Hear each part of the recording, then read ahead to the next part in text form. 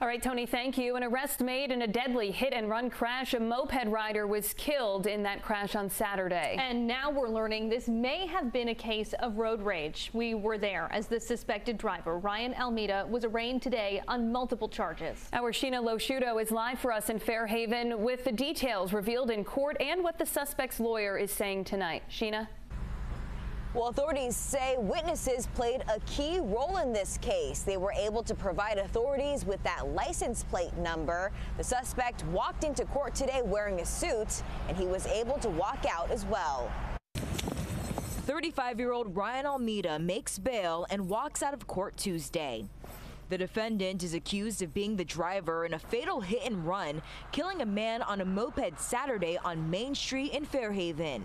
According to the Bristol County DA's office, witnesses say road rage is to blame for the deadly scene. And ultimately, although not observed by any of the witnesses, a collision occurred between the defendant's passenger side view mirror and, in all likelihood, the head of Mr. Alvarez, who was driving the moped.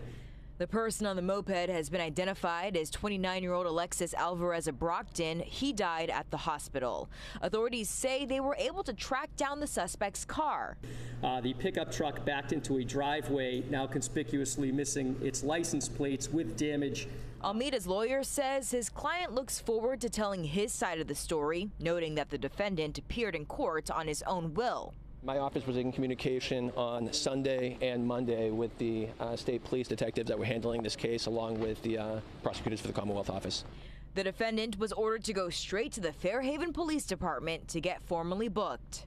Ryan is a 35-year-old single father. He's obviously entitled to a presumption of innocence, and he's really looking forward to his story being told when the case develops. And Almeida is due back in court in September. Reporting live in Fairhaven tonight, I'm Sheena Losciuto, 12 News.